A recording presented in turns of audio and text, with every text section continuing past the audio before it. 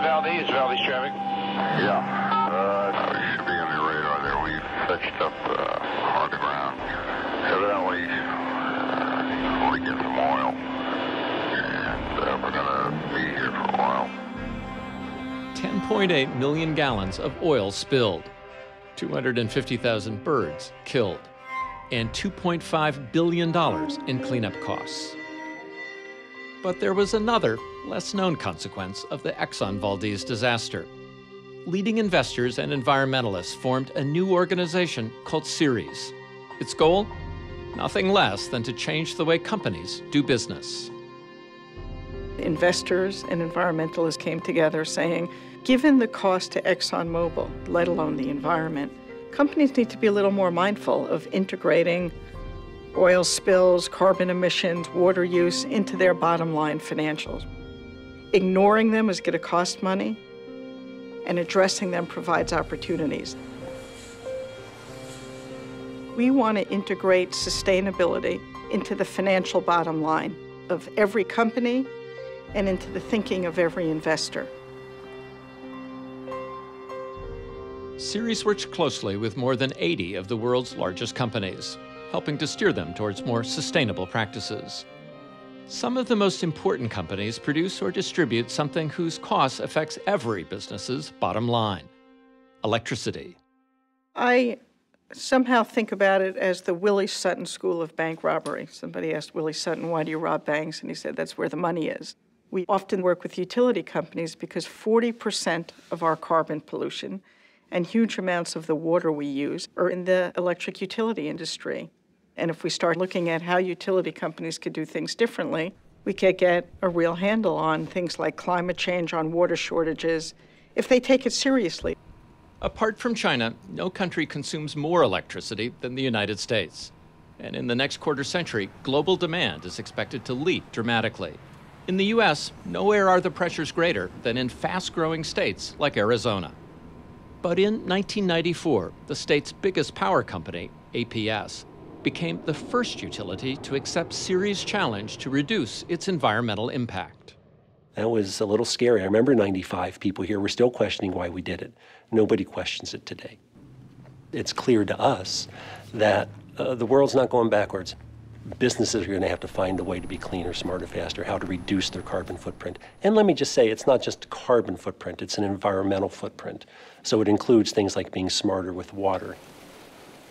At its Palo Verde nuclear station, for example, APS uses recycled sewage water to cool its reactor. Instead of just using the water once, we actually have found another use for it, and that's the generation of electricity. APS sat down with Ceres and said, we want to know the smartest things we could do to be a sustainable company. Bring together our greatest critics, our investors, and we want to learn from them. This dialogue with Ceres forced us every year to look at these issues. We are now looking at meeting a 50% increase in customer demand by 2025, and our plans right now are to meet that without increasing our carbon footprint at all. And we will do that using renewables and energy efficiency. From our perspective, we feel like we've gotten ahead of the curve. It's allowed us to save a lot of money because it's made us more efficient. So it's been good for the bottom line. What's good for the bottom line is very much on the mind of Tom King, the CEO of National Grid, an international utility that serves customers in New England.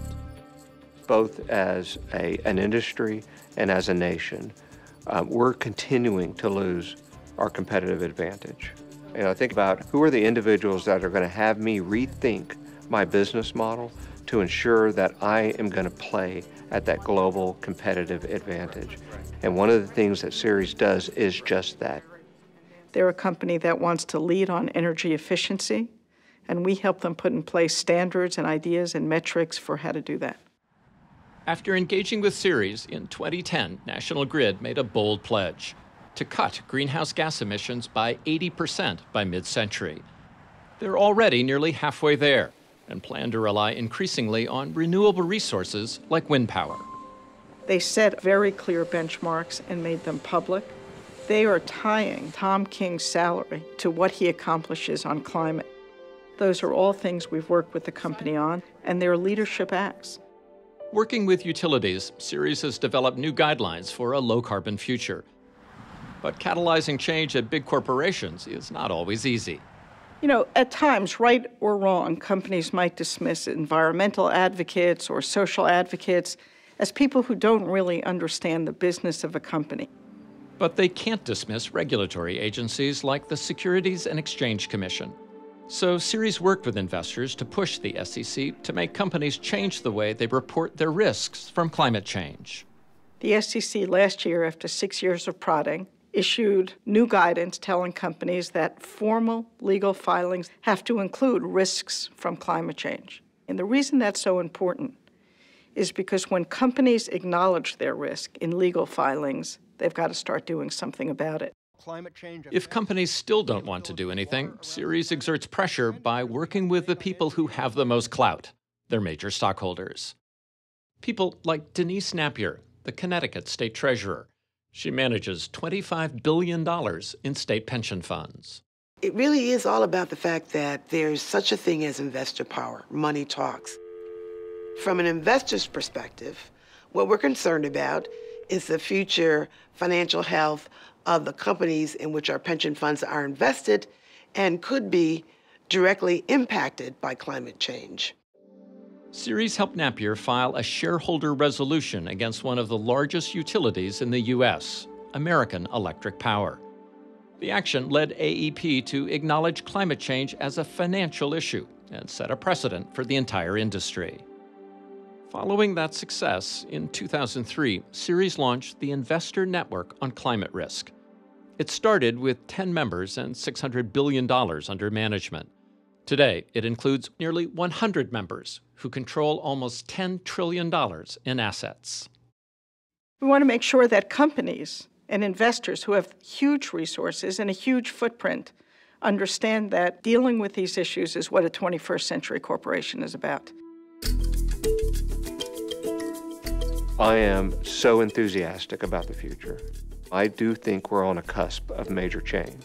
National Grid and other CEOs outside of this industry with Ceres are going to continue to really set the bar and set a direction that's going to be better for future generations. We know that we need the world's leading financial players and corporations and policymakers to be part of the solution. The last 10 years, we've seen more and more business leaders get on board to address these issues, and I'm convinced that the next 10 years we'll see yet more progress.